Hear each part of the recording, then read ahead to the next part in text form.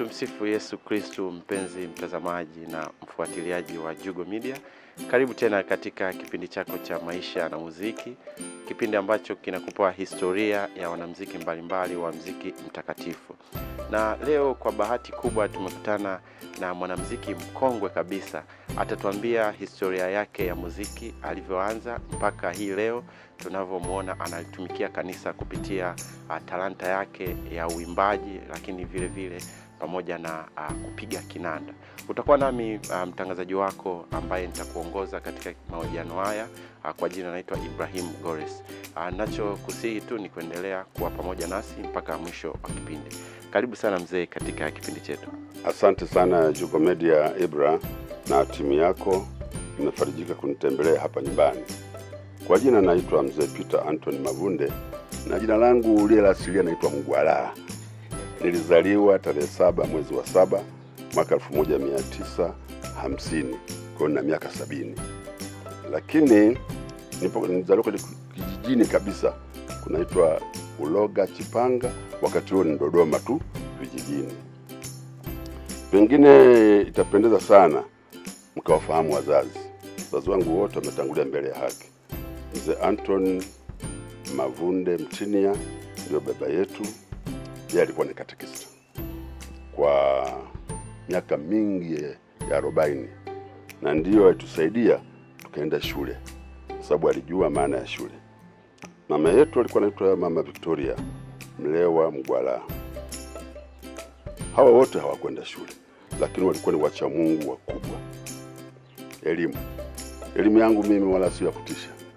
Yangu ya kawaida, nimaliza O-level, lakini nikaenda Nyegezi Social Training Center kule Mwanza, nikachukua diploma ya uandishi wa habari. Na nilibobea kwenye mambo ya public relations na utangazaji wa kipindi maalum cha makao makuu CDA, ambacho nilikuwa nakiendesha kila siku Alhamisi, kikiitwa Makao Makuu Dodoma. Kwa hiyo nimehudumu, lakini mwaka 85 nikastaafu prematurely. Kwa hiyo nikaingia sasa kufanya shughuli zangu mwenyewe binafsi kutoka mwaka 85. Lakini ni vema mkajua kwamba mwaka 72 tarehe 18 mwezi wa 11 ndipo nilipofunga ndoa kwenye kanisa kuu la Mtakatifu Paulo wa Msalaba. Lakini mwaka mmoja nyuma nilikuwa nimeenda kusali, nikaona naitwa na waimbaji. Mzee mmoja anaitwa Kandidu Sigoliama akasema, wewe mzee rudi hapa, tunasikia unapiga kinanda. Nikamwambia kidogo, sema jaribu. Nikajaribu wimbo mmoja, nitajongea altare yangu. Nitajongea altare yangu, furaha yangu na heri yangu siku. Wakapiga makofi mengi sana. Nikashangaa. Wakasema kuanzia leo wewe ndio mpiga kinanda wetu. Kwa hiyo kuanzia mwaka 70 nilipojiunga na ile kwaya, mwaka 71 nikaendelea, mwaka 72 nikaoa. Kwa hiyo ikaniimbia. Naam. Ikaniimbia. Iliponiimbia basi nikafurahi sana. Lakini cha kufurahi ni kwamba Mungu ametupa watoto wazuri. Tumezaa watoto 5, mmoja amefariki. Kwa hiyo tuna wavulana wanaume 2, wanawake 2.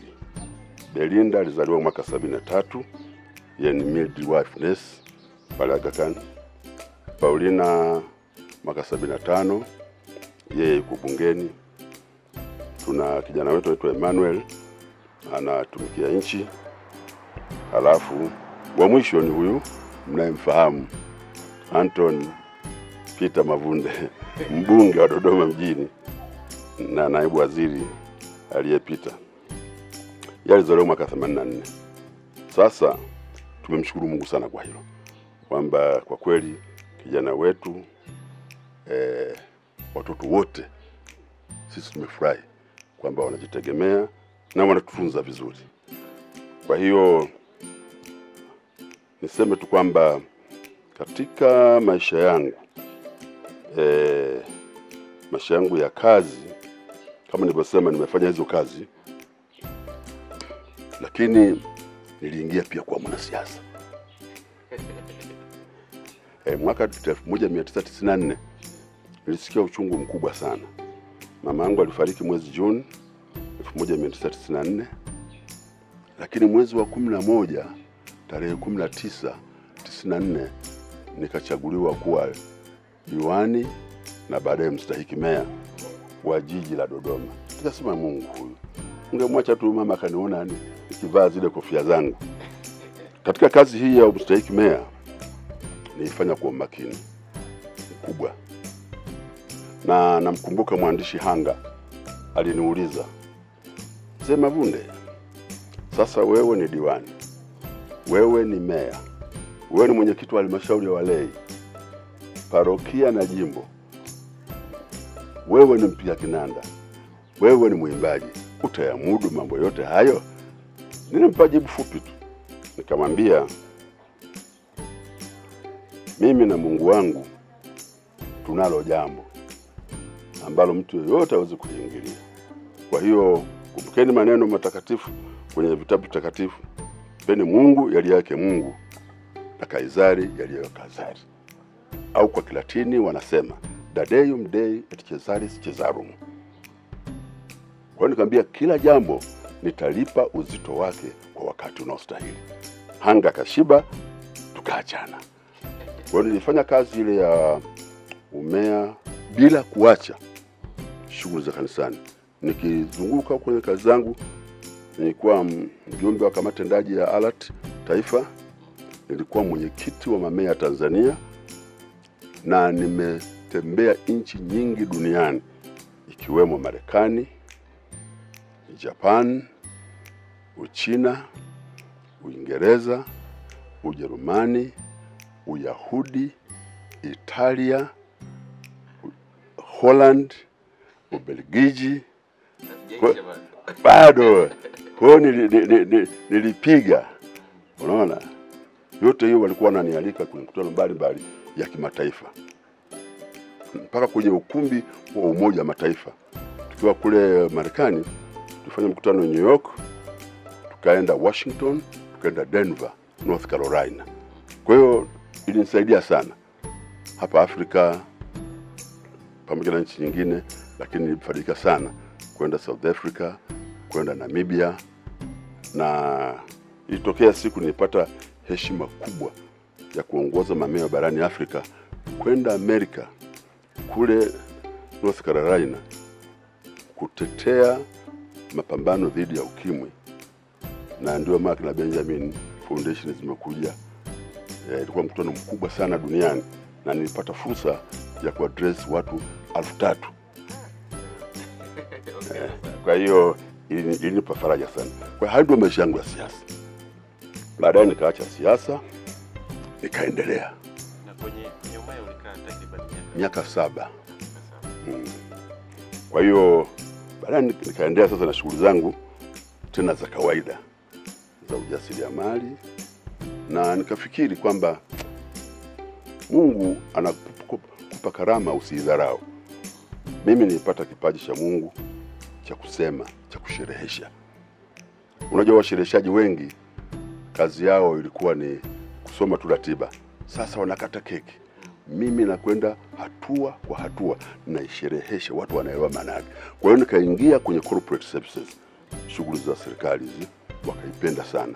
Namna niliweza unatafsiri shughuli mlionayo, unamtafsiri kiongozi, unapomkaribisha. Halafu kikubwa Mungu alinijalia nilikuwa na lot of humor, jokes nyingi sana. Na jokes zile nyingi za utani wa makabila. Ambao makabila yametuunganisha. Utani ule umetupa amani katika nchi yetu. Moja nguzwe. Kwa hiyo watu walipenda sana hili. Kwa hiyo ndio maana unaona Mavunde jo, hizo ndio sababu. Yes. Na namshukuru Mungu. Na unajua baadaye nikafikiri hivi imekujaje? Baba yangu alikuwa mpatanishi. Alikuwa msemaji kwenye makundi mbalimbali. Kwa hiyo alikuwa ananichukua. Tunakwenda kwa nimemsikiliza, na mimi nikitoka pale na kamba kwa wenzangu. kama nilivyokuwa namchukua Anthony akiwa mdogo kwenye mkutano, sikujua baadaye atakuja kuwa mwanasiasa.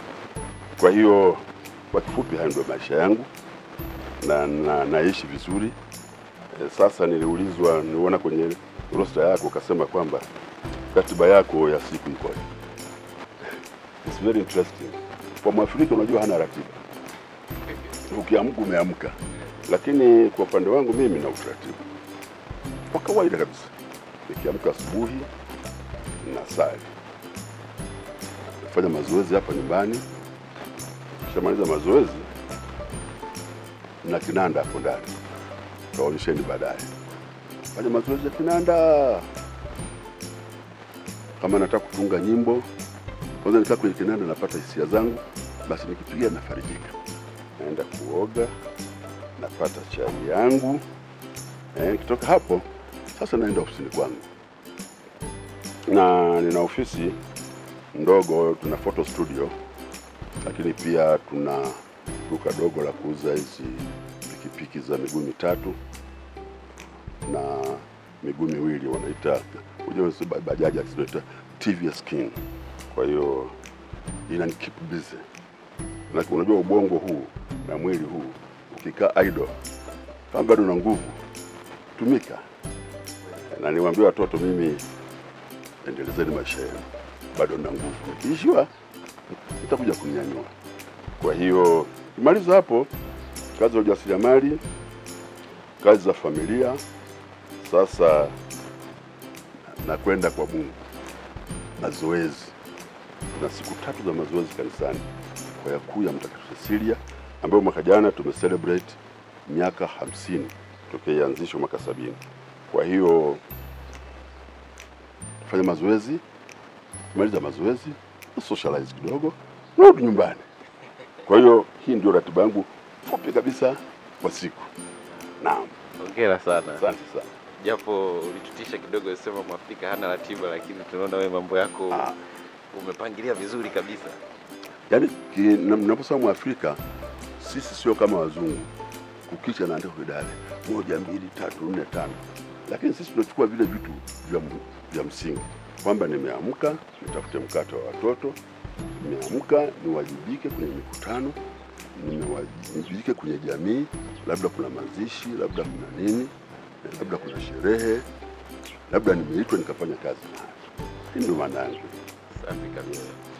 Mbali na kuwa na majukumu yote hayo, tunaona pia wewe ni mwanamuziki, ndio maana hata pia tumekuja kufanya mahojiano hapa. Je, unawezaje sasa kuishi yale maisha ya kimuziki pamoja na kuwa na majukumu yote hayo? Kwanza niseme kwamba muziki upo kwenye damu yangu. Na sisi, mimi ni Mgogo kwa kabila. Unajua Wagogo wenyewe by nature ni wana utamaduni, wana sanaa, wana sauti nzuri, wana michezo mingi. Sasa katika maisha yangu nilikuwa nafurahia sana michezo ile ya jadi ile huko kijijini huko. Na ndio muziki wenyewe kule. Kuna wakati wa masika, kuna wakati wa mazao ya malimbuko, kuna wakati wa umepata mazao sasa yenyewe, na kuna wakati wa kufurahi au kama kuna ndoa kuna nini. Sasa siku moja babangu alinisikia siku wa manane napiga kitu kikali sana, sauti moja kali sana, watu wamechangamka. Akamwambia jomba zangu, huyo sio Peter. Akamwambia kama mwenyewe mfuateni. Bora alikuja kanikuta, baba yako anakuita. Nilijua hapa nimetandikwa. Basi kufika pale, na baba nimerudi, asimlala. Usingize ukuja. Asubuhi saa 11 nikaamka kuoga. Akaniambia unaenda wapi? Naenda shule. Tuelewane kwanza. Unataka shule? Nenda shule. Hutaki shule? Baki ukalime, uchunge ng'ombe. Chagua mawili. Mbea baba naenda shule. Nenda. Ndio nikafanikiwa. Nikafanikiwa. Na alikuwa na ng'ombe kidogo, nafuga ng'ombe, nalipia ada, nasoma. Kwa hiyo nimeanzia hapo kwamba muziki upo kwenye damu. Na mzee alivyokuita baada ya kusikia sauti akukwambia amekuitia nini? Aliniambia tulala. Sasa asubuhi ndio ananihoji. Kwa nini kwenda kule? Kwamba siamini kwamba wewe mtoto mdogo unaweza kesha kule hapo asubuhi kasome. Umeona hiyo? Halafu mzee na kuna kama familia na bibi zetu wako pale, kisha kula tu bibi anawaita, anaanza simulizi, mnaimba muziki huo, kumbe unaingia, unaona, naimba tu hadithi. Sasa nilipoanza kwenda shule, nafikiri ni kwa darasa la punda, ndio kindergarten la awali, mwaka 58 59, nikaenda parokia moja inaitwa Sanza. Kule babangu kwanza aliwahi kunichukua Bihawana mission Christmas, kaniweka begani hapo.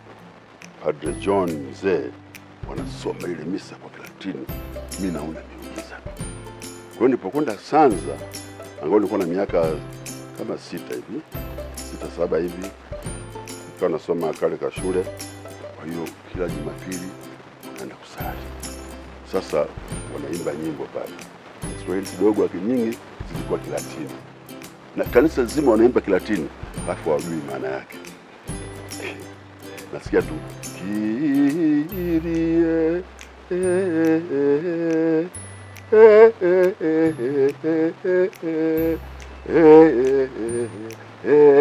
eleison, kanisa zima, lakini hawajui maana yake.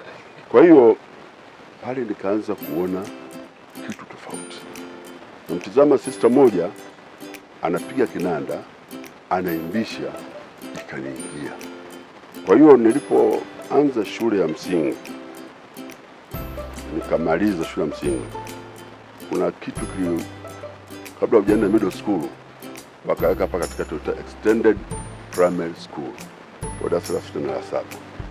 Kwa hiyo nikaenda darasa la 5, nikaenda tena Sanza. Kwa hiyo nikasoma kwenye shule na tulikuwa tunaimba sasa. Sasa kumbuka mwaka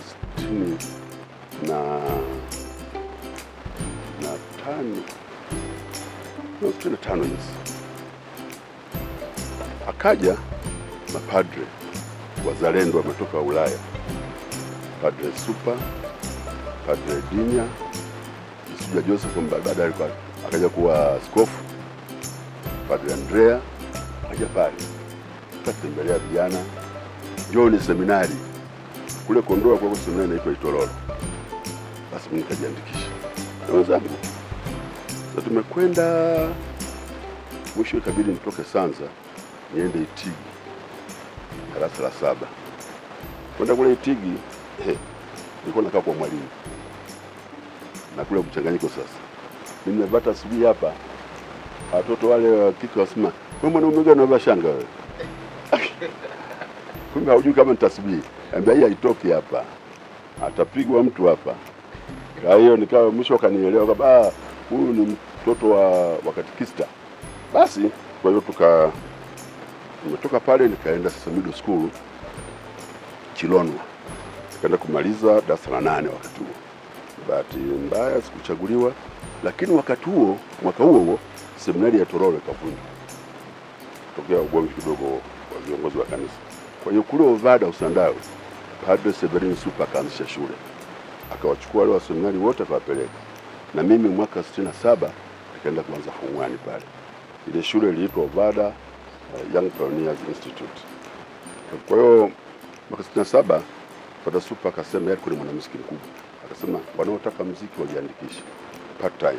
Kwa hiyo nikajiandikisha na wenzangu, na within miezi 3 nikishajua kinanda, napiga kinanda Vigangoni, nikahamia parokiani, napiga misa za mazishi, misa za Jumapili. Basi nikaanza kufahamu muziki na nikaanza kuwafundisha wenzangu. Yaani miezi 3. Kwa hiyo na miaka 54 tokea nimeujua muziki. Sasa labda pamoja na hiyo mwanzoni pale umesema muziki ulikuwa damuni. Sasa hebu tunaomba pia utushirikishe kwamba mbali na mziki kuwa damuni au mazingira yale, ni kitu gani hasa ambacho kilikuhamasisha au kilikuvutia mpaka ukasema sasa ngoja niende kwenye mziki, hasa mziki mtakatifu? Yeah. Unajua Mtakatifu Augustino alisema anayeimba vizuri anasali mara mbili. Kwangu mimi mziki niliuona si hobby, ni thawabu. Kama unasali mara mbili maana ni thawabu.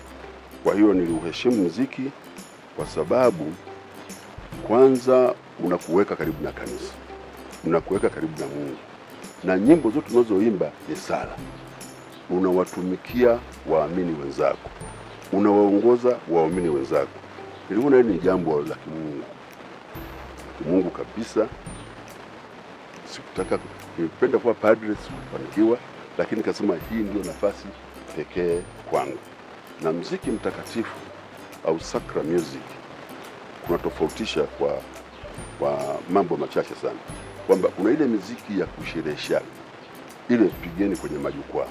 Baba Nyalisonga alituambia kwenda kwenye majukwaa kule chezeni mapigi, lakini kanisani fuateni liturujia, heshimuni liturujia ya siku, ya kipindi, ya mwaka, ya sikukuu husika. Kwa hiyo alafu muziki umenikutanisha na watu wengi. Mimi nilipata kazi kwa sababu ya muziki, unaona. Sasa nisingekuwa mwanamuziki ningepata kazi? Hata ule udiwani watu waliniona kwa matendo yangu kanisani. Kwa hiyo ukishakuwa mwanamuziki, ukishakuwa mwimbaji, maana yake wewe ni kioo.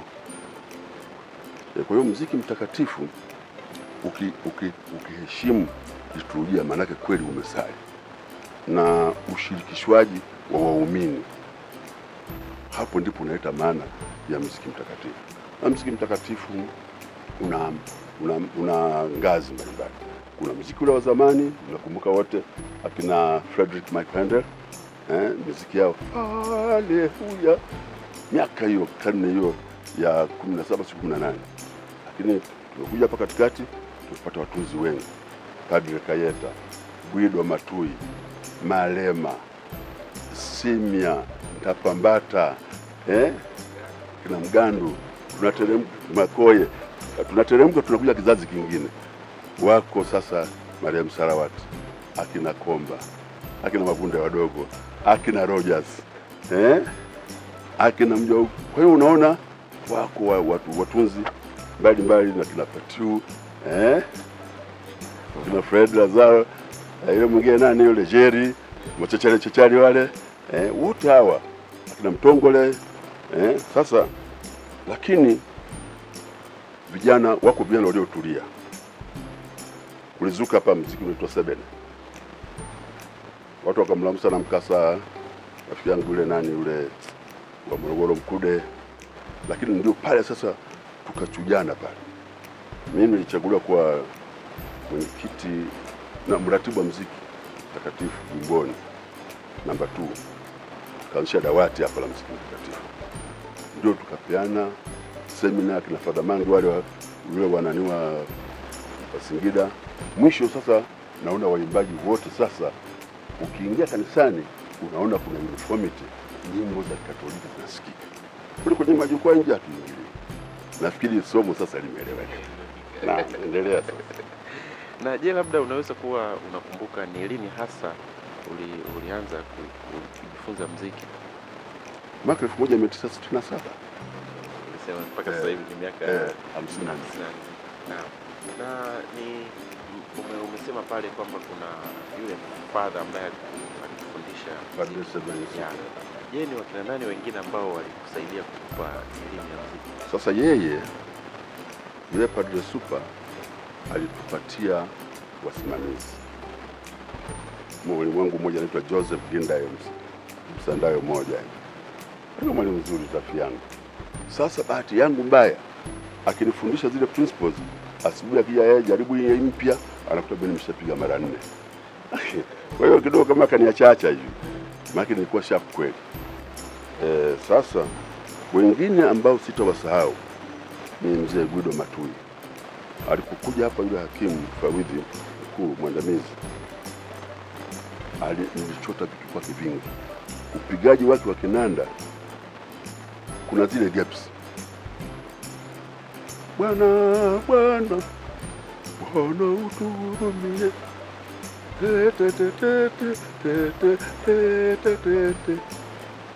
Sasa kuna zile gaps. Sasa kaeta nilikuwa napiga. Kwa hiyo wale walinifundisha on the field, on the spot. Kwa hiyo unamtazama mtu kipaji alichonacho, anaweka ile madolido manjonjo. Kwa hiyo wale walinifundisha. Lakini mwalimu mwingine ambaye sitamsahau ni Edward Mole. Alikuwa kwa master wetu hapo. Kwa hiyo mimi nilikuwa nikitunga nyimbo kwenye kinanda, anakuja kuziandika kwa usahihi wa zile nota. Sasa wale walinifundisha kweli kwamba unapoimba nyimbo, unapotunga wimbo, hisia unataka kupeleka ujumbe gani? Unataka kupeleka ujumbe gani? Kwa hiyo lazima hisia zile zifanane na mlio wa muziki ule unapokwenda. Melody. Kwa hiyo msaidia. Lakini kijana mwingine ambaye ni kijana mdogo, Rogers Justin, kwa kweli nyimbo zangu nyingi naye amezisanifu pamoja na Mr. Komba, pamoja na Mr. Kashumba Chanel, Dr. Chanel. Sasa mimi nikitunga wimbo na wapelekea, wengine wanaficha, hawezi kuniambia kitu hao, lakini mimi nawapelekea, jamani, hebu angalieni hiyo kitu, kwa mzee hapa safi, lakini ondoa hii, weka hii, kipiga inalia, na pia na mkono.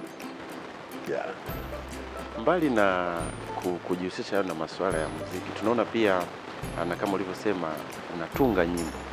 Sasa katika utunzi ni kitu gani hasa ambacho uliona labda na mimi naweza kucontribute mpaka ukaamua sasa ngoja nianze na mimi kutunga nyimbo? Watunzi ni wengi. So unapokuwa mwanamuziki, unamuona mwenzako anafanya jambo zuri, kwa nini tusishirikiane kuongeza hazina ya Bwana? So muziki ni mpana sana. Na yani kuna miondoko ya kwa mfano naimba kawaida, kuna miondoko ya makabila. Kwa mfano ya Isonga nilipokuwa napata uaskofu, nikafikiri nikasema ngoja nimpe zawadi askofu ya Isonga, nikamtungia wimbo kwa melody ya Kigogo. Karibu baba askofu wetu, 𝐔𝐓𝐔𝐌𝐄. Unaona? Kwa hiyo alifurahi sana kusikia melodia ikimkaribisha nyumbani ambako anakuja kuhudumu kama mchungaji mkuu wa jimbo la Dodoma, ambako ndio wenyeji wanaishi. Kwa hiyo niseme tu kwamba jambo zuri, shirikiana na wenzako. Kwa na mimi nikatoa mchango wangu, nimetunga nyimbo za Christmas, nimetunga nyimbo za kutafakari, nimetunga nyimbo za jubilei, nimetunga nyimbo za kuhamasisha ujenzi wa kanisa. Nyimbo ile moja inaitwa Mungu humpenda mtu yule hatoaye kwa moyo kunjufu. Nikamvuta Hagai. Kwanza nikasema hivi, apandaye haba atavuna nini?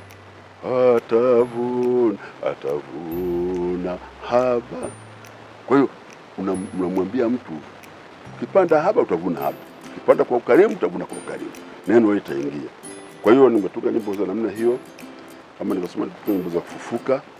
Kwa hiyo kwa kweli nimegusa kila mahali nilivyoweza, hata katika mabadiliko yale vipindi vya familia, nimetunga wimbo familia nini, tunga wimbo sinodi ya Afrika wakati wa utamadunisho.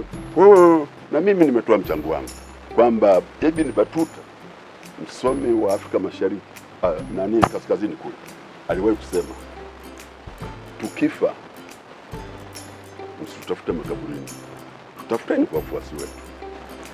Wafuasi wetu ni haya mama, unaacha historia, unaacha muziki, watu wanaimba, wanasema bailaini pale pita Mavunde, wanakumbuka.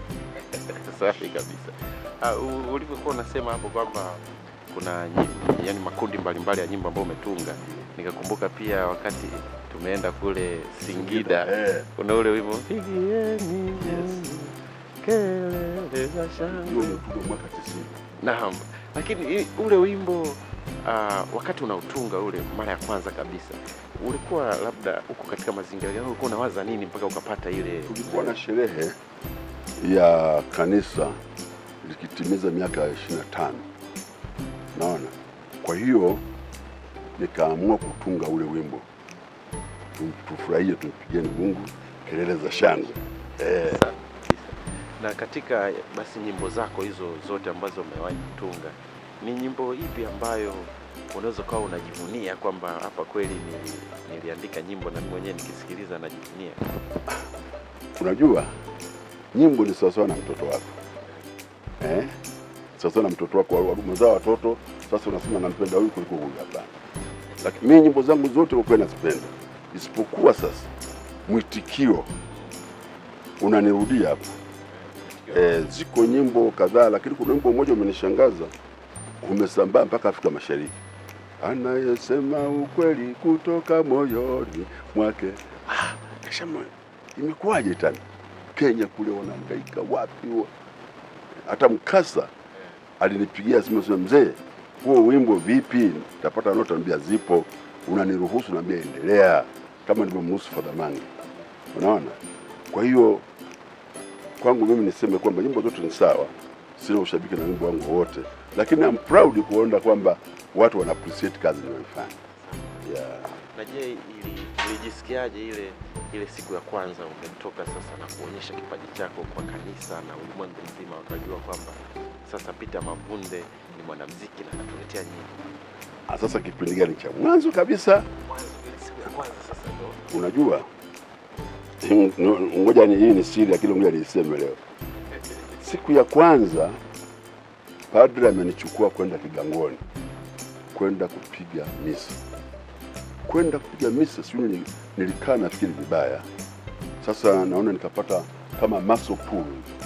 Kwa hiyo mkono kakakamaa. Nikahangaika sana Kinanda. Bwana padre hakuniacha. Akaniambia fanya mazoezi Jumapili. Wiki nzima utapiga misa ya wafu. Jumapili utapiga misa ya Angeles. Na ilikuwa sikukuu, watu wamejaa. Nikapiga misa yote de Angeles. Yaani siku hiyo chakula changu nilikula kwa masista, na naitwa kwa mapadre. Kwa kweli nilisikia. Na bahati mbaya sasa hatuna virushweli kama mnavirusha leo. Mambo ya in-house kule. Lakini furaha moyoni ilikuwa ni kubwa mia. Yes. Sasa nimevuka mtihani. Niko na furaha kubwa sana. Sasa unajisikiaje pia unapoona nyimbo zako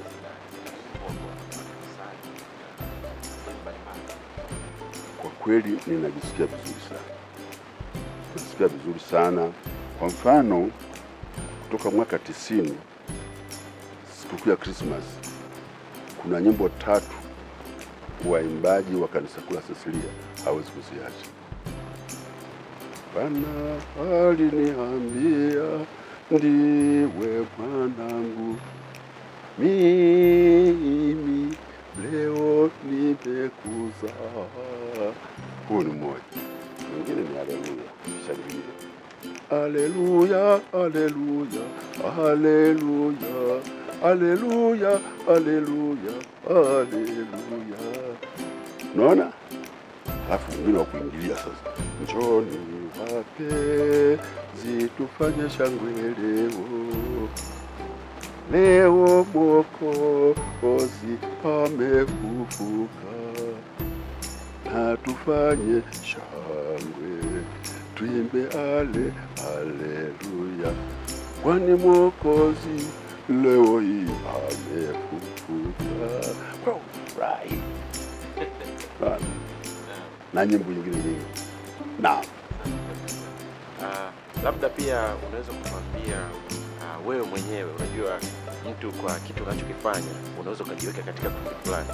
Wewe mwenyewe katika wanamuziki, kwa kutokana na muziki unaofanya, hajakuwa sawa ni muziki mtakatifu ni mmoja, lakini wewe mwenyewe unaweza kujiweka katika kundi gani la wanamuziki? Unajua kuna makundi mbalimbali katika maisha ya binadamu. kwenda kwenye mashindano ili ukaweza kujua wewe uko wapi au tungefanya mtihani. Lakini nakumbuka wimbo wa Kilatini, Christus vincit, Christus regnat, Christus impera. Kristo mshinda, hakuna mtu mwingine mshinda ni Kristo. Kwa hiyo mimi niliondoa hiyo dhana, na hata kwa yangu pale niwaambia acheni kwenda kwenye mashindano. Kama tunakutana tukutane wote kumtukuza Mungu. Unamshindana wewe nani? Mali zote hizi, tungo zote, karama zote, maandiko yote ni ya Mungu. Wewe nani? Ni Kristo mshinda peke yake. Kwa hiyo mimi napenda, naogopa sana kujikweza. Kwa hiyo napenda kuwa mnyenyekevu, kwamba mimi si kitu. Unajua jina la Onesimo si kitu. Lakini Mungu anawainua watu. Kwa hiyo mimi nipo kwenye kundi la wanamuziki wa kawaida kabisa. Sina ujuzi mkubwa kama watunzi wengine, na waadimaya watunzi wengi nimeshakueleza. Lakini mimi, kama kuna mtu ananiadimaya, thanks Lord. Lakini mimi nafikiri kitendo cha mapokeo ya waimbaji na waamini kuzipenda nyimbo, nafikiri nimeshatimiza wajibu wangu.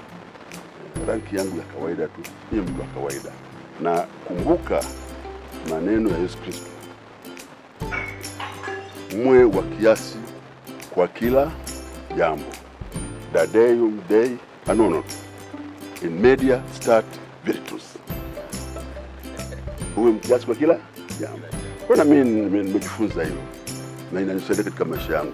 Kila jambo mimi huwezi kujua mimi ndio MC, hakuna tena mwingine. Wacha waseme wao. Naam, Mwalimu Peter Mavunde.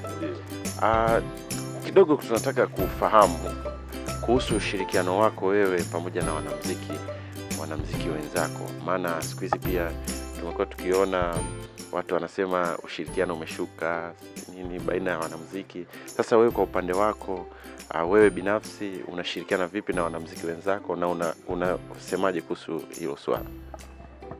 Wanamuziki tuko makundi tofauti. Wako wale wanaoona kwamba wao ni matawi labda ya juu. Kwa hiyo wanaona wale wengine ni watu baki. Lakini wako wanafunzi wa muziki wenye kiu na vipaji vinakuja. Sasa ubinafsi wetu sisi ni binadamu. Sasa kuna wanamuziki wa binafsi wanaona kwamba wao ndio mabingwa, wanawaweka wenzao pembeni. Lakini mimi binafsi siku zote nimewaheshimu wote wanaochipukia, wale mabingwa, na waambia tutasoma kwenu, nyinyi ni walimu wetu, mmepewa bure na Mungu.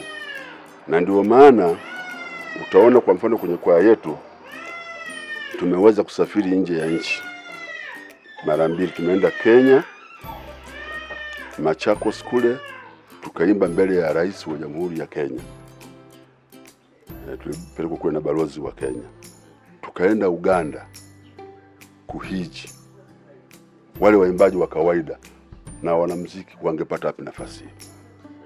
Lakini kupitia uimbaji na kwa sababu ya ushirikiano wa sisi walimu, ndio maana tukaweza kufanya vile.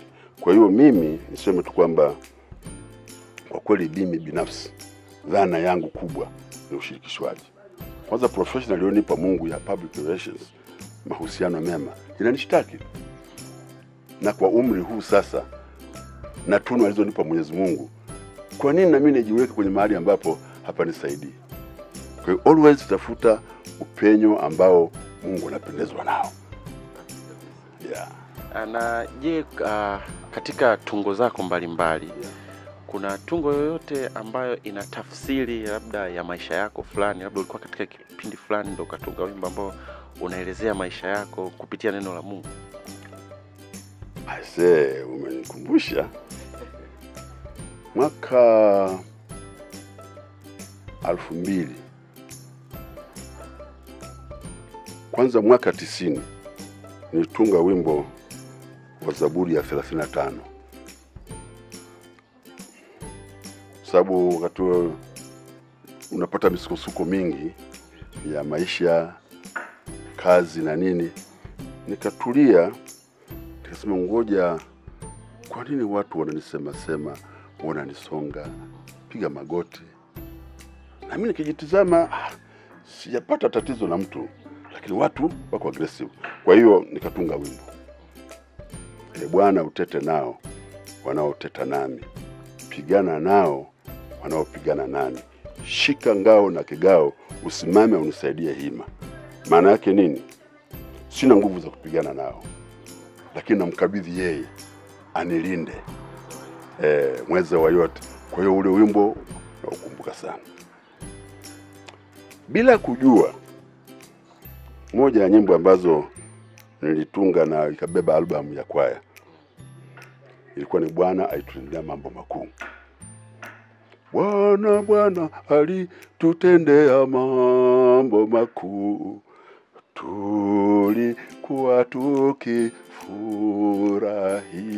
Sasa wimbo huu, baada kwa struggle, nimekaa vizuri, nikajenga na kibanda changu, naishi vizuri na watoto wangu, nikapata na ujiko wa umea. Kumbe ule wimbo nikajikuta unafit. Sasa nilipopata ajali mwaka 2006 pale Tumbi na Chalinze, na nikaponea Tumbi, walipasua tumbo lote hili, nipata internal bleeding. Siku wananifanyia operation, hata sikuelewa. Huo wimbo ni wimbo wakati wote, yani nilikuwa naona naimba kipindi chote cha Bwana utendea mambo makuu, tulikuwa tukifurahi. Kwa nilipopona kwenye ile ajali, kwa nini simshukuru Mungu? Kwa hiyo kila wakati huo wimbo naukumbuka sana. Kwa hiyo unaweza kuona miujiza ya Mungu anavyokuongoza kumwimbia kwa jambo hata linakuhusu mwenyewe. Na je, una respond vipi na watu labda mbalimbali ambao wanakufuatilia, wanatamani kwa kama wewe, unavyokutana nao wanasema Mwalimu Peter Mavunde, vipi habari, nini tunatumia nyimbo zako? Watu kama hao huwa una respond nao vipi? Kwanza mimi wakiniomba nyimbo nawapa mara moja, kwa sababu zile nyimbo sio mali yangu. Zile nyimbo ni mali ya Mwenyezi Mungu. Kwa hiyo uinjilishaji maana yake nini? Kwamba ndeni duniani mkalitangaze neno lake. Sasa siwezi kufika Urusi, lakini wimbo wangu kiklik hapo kufika Urusi, maana yake nimetangaza injili. Kwa hiyo mimi niko, milango yangu iko wazi. Yeyote akitaka napiga photocopy, mambo yanakwenda. Tunashukuru sana kwa majitoleo yako hayo, maana pia tunashukuru pia mitandao imekuwa rahisi sana. Tunaweka tu wimbo tayari umeshazunguka nchi nzima na dunia nzima. Mwalimu Mavunde, ningependa pia kufahamu vitu vichache sana katika utume wa uimbaji. Tunafahamu pia kwamba umri pia umeenda na vitu kama hivyo, lakini tunashukuru pia pamoja na umri wako, lakini bado unaendelea kulitumikia kanisa kupitia uimbaji. Je, katika kwaya yako bado unashiriki yale majukumu ya kila siku ya kwaya na uimbaji kwa ujumla?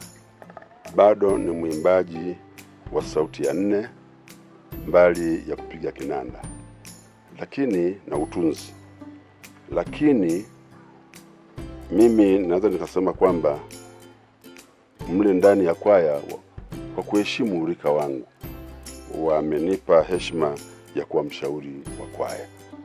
Kwa hiyo viongozi huko nikiona wanalegalega na waleta, waimbaji wakisuguana na waleta, ndio kazi yangu. Nafanya kazi ya ulezi sasa. Hata watu wakipambanisha timu nani kwa yangu, kwa mfano kulitokea jambo moja, wimbi kali sana. Alikuja bwana mmoja anaitwa Masanja, aliwahi kuimba hapa kwenye kwaya lakini ya St. Paul.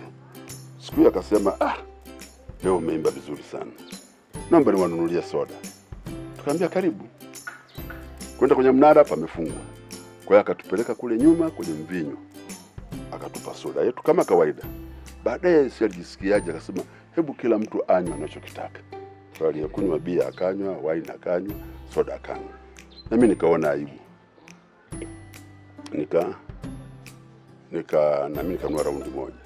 Sasa mwishoni sisi ni waimbaji. Hivi tunaimba nini? Tunataka tuimbe nyimbo za mtaani? Nani kamwaga pombe yangu? Kwa hiyo tukaimba wimbo mmoja, afu ikapigwa picha.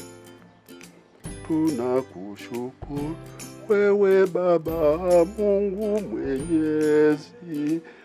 Sasa alipopiga ile picha akairusha kwenye mambo yenu hayo ya mitandao. Mtu mmoja akaichukua akaifloat hadharani. Clip imetembea dunia nzima, mpaka yule magisi wa Marekani kule amecomment. Na bahati mbaya nilikuwa nimebaka undersuit, kwa hiyo focus ni kwangu. Sasa waimbaji wakapanic, walimu wakaogopa, kawaita waimbaji wote, mbia tulieni. Wanasema hivi, silence is golden. Ukimya ni silaha kubwa. Socrates aliwahi kusema, if we keep quiet, people might think we're a philosopher. Kwa hiyo tukanyamaza. Wakapamba, wakasema maneno mengi, wakakashifu ndani, mwishoni wakarudi kwenye mstari wenyewe. Na nikawaambia mimi ni mshereheshaji. Tunaingia kule kwenye kumbi mbalimbali, watu wamekamata bia, si cheers, wafungua champagne, wanaimba maneno ya Mungu,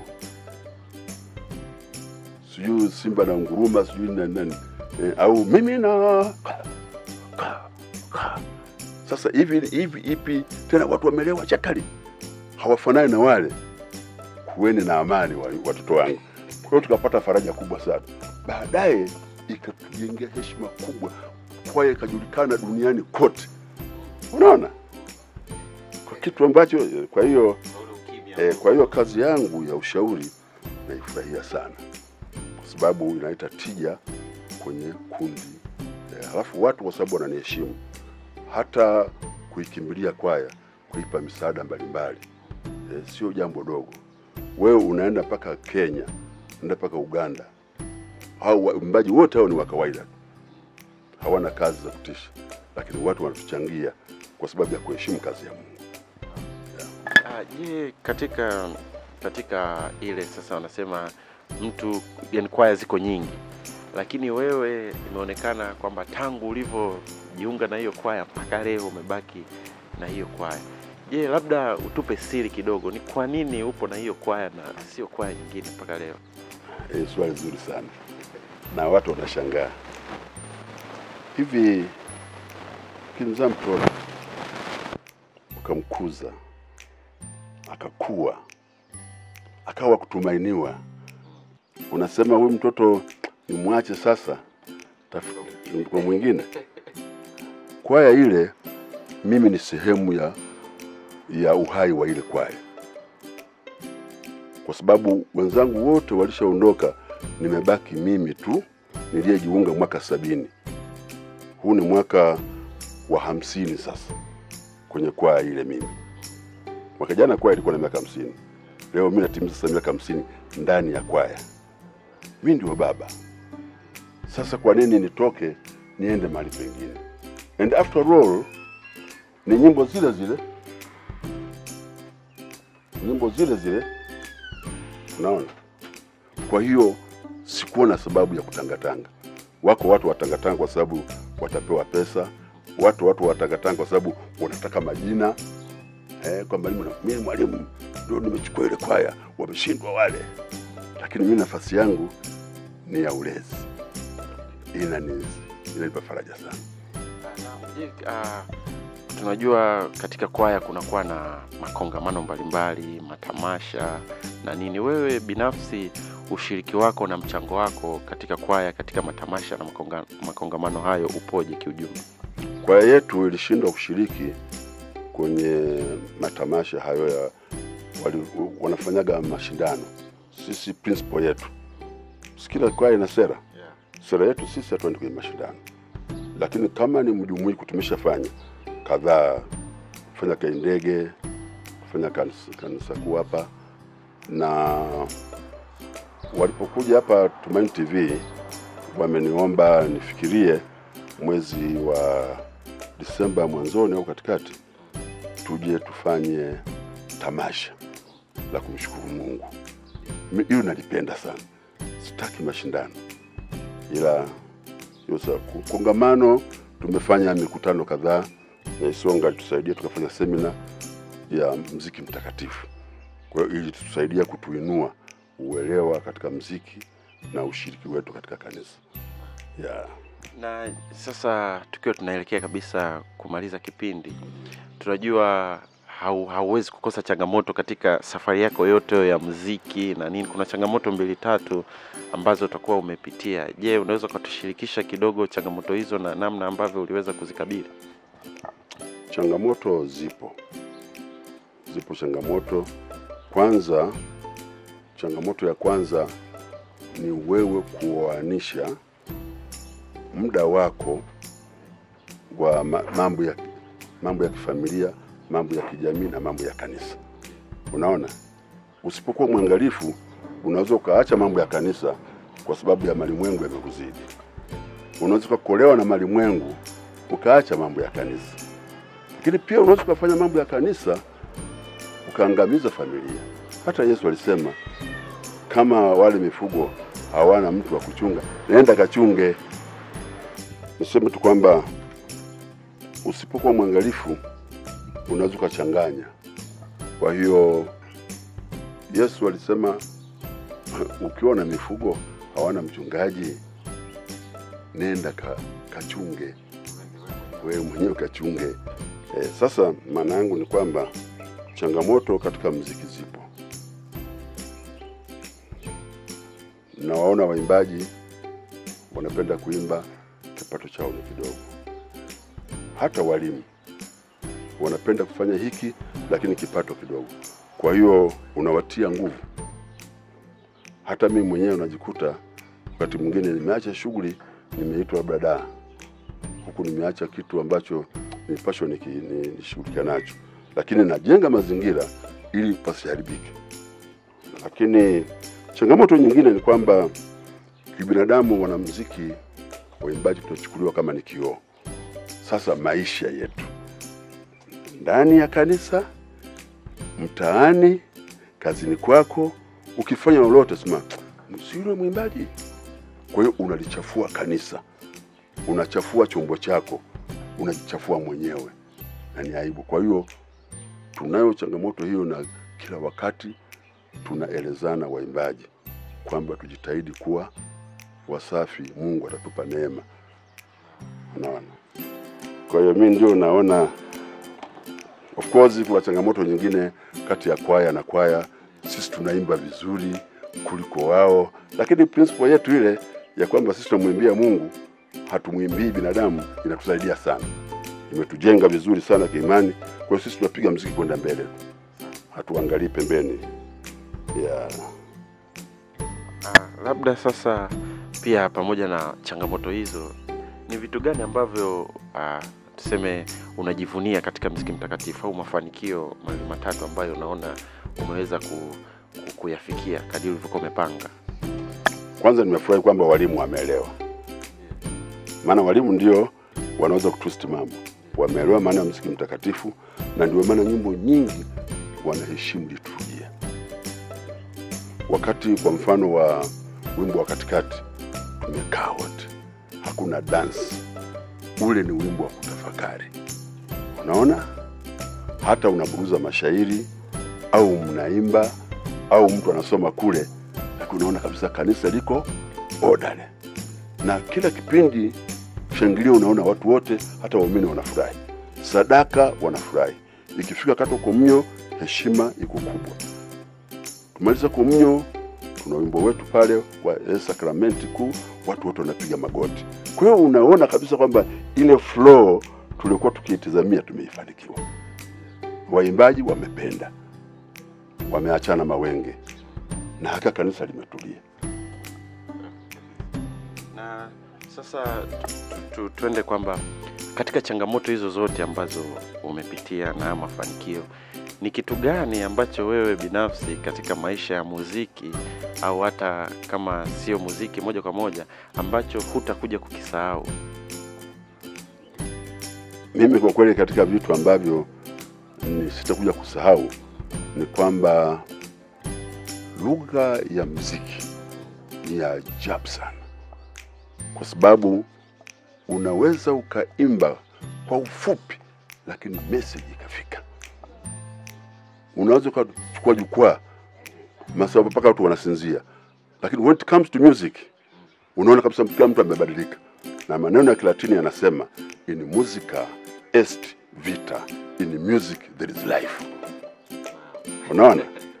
Kwa hiyo nataka niseme tu kwamba muziki ni kitu pekee, ni zawadi pekee, ni zawadi ya ajabu, na ilianza siku amezaliwa Kristo.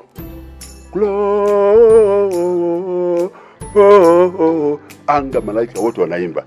Unaona? Hapo ndipo ukaona huu ndio muziki. Ni chakula cha ajabu kabisa. Wewe kama una majonzi, ukishaimba tu inasahau. Mimi nikisikia fatigue kwa mfano, naingia kwenye kinanda pale. Sio kwenye kinanda, uchovu wote, fikira, kisha that is music. Wanasema hivi, muziki unawaunganisha watu wote. Maskini, tajiri, wasomi, wasio wasomi. Kila mtu anaenjoy muziki kwa namna yake. Umewahi kuona mpaka mnyama tumeona yana anacheza? That is music. In musica est vita. Upiga kwa mnyambuliko na mkongonsio unaotakiwa, unausikia kabisa. Na labda sasa wewe binafsi, labda ndani ya miaka kadhaa ijayo, miaka 5, 10, kadiri Mungu atakavyokukirimia miaka ya kuweza kuishi duniani, unajionaje wewe binafsi katika muziki? Kwanza nilipoona hii dondoo kwamba miaka 10 ijayo itakuwaje, siwezi kuwa mtabiri. Kwa sababu kwanza sasa hivi umri wangu mimi nakopa. Sasa unapokopa si hisani ya Mungu. Lakini mimi kwa imani kubwa nilionayo nitaendelea vivyo kama nilivyo, na Mungu aendelee kunijalia yale atakayonijalia, lakini muziki usitoke. Na je, sasa tukiwa tunamalizia kabisa, ni ushauri gani unaweza kutoa kwa wanamuziki, watu wanaokufuatilia na wanakwaya kwa ujumla? Hili ni eneo zuri sana. Ushauri wangu, muziki, uimbaji, umshirikishe muamini ili tuinjilishe kwa pamoja. Hii ndio raha ya muziki wa kanisa na uimbaji wetu. Kuna nyimbo tukiimba kanisa zima kimya.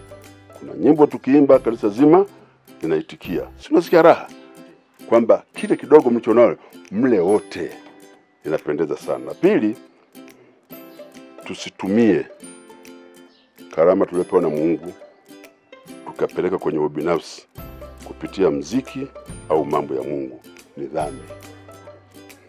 Unaimba mmoja utungwa watoto nyumba hii, uleta mshida kweli kwenye kanisa.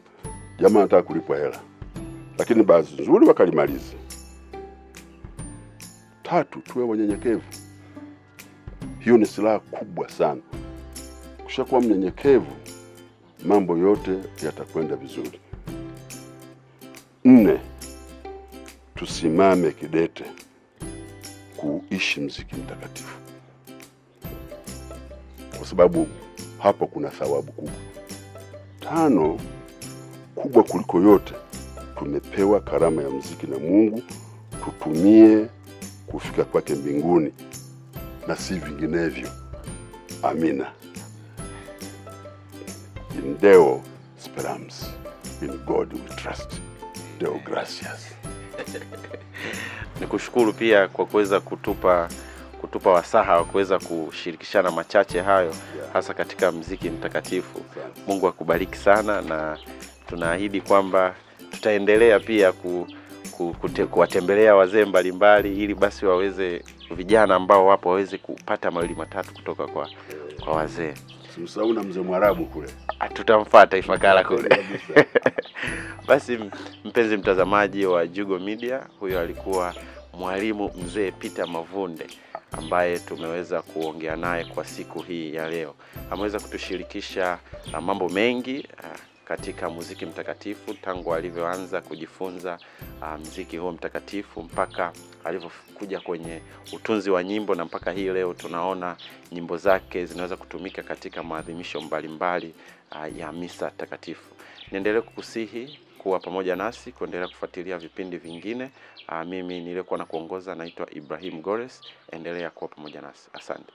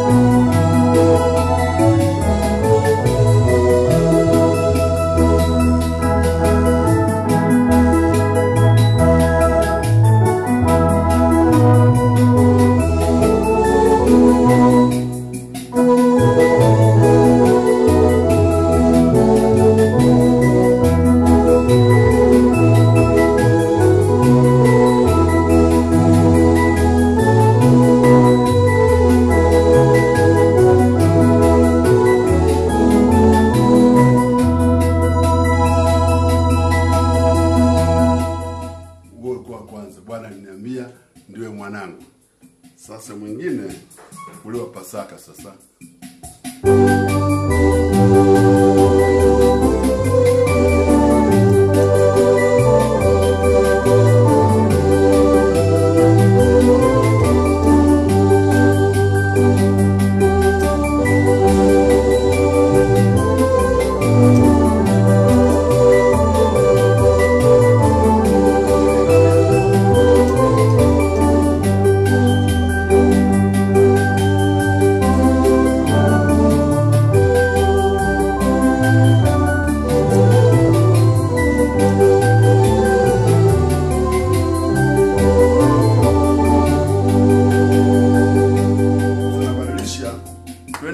Kimila sasa.